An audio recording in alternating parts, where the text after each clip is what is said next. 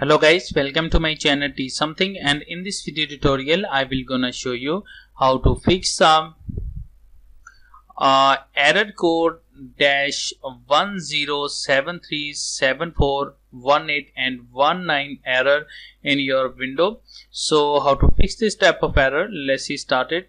Before starting of the video, I humbly request you please subscribe my YouTube channel for more updates. So let's see started.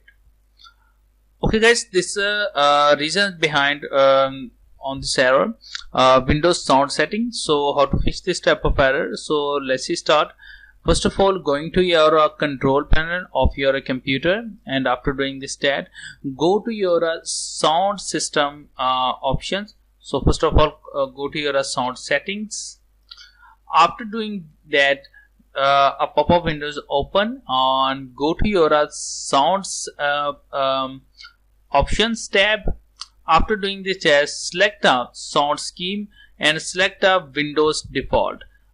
Select a window default. After selecting that, click on apply button and click on OK button.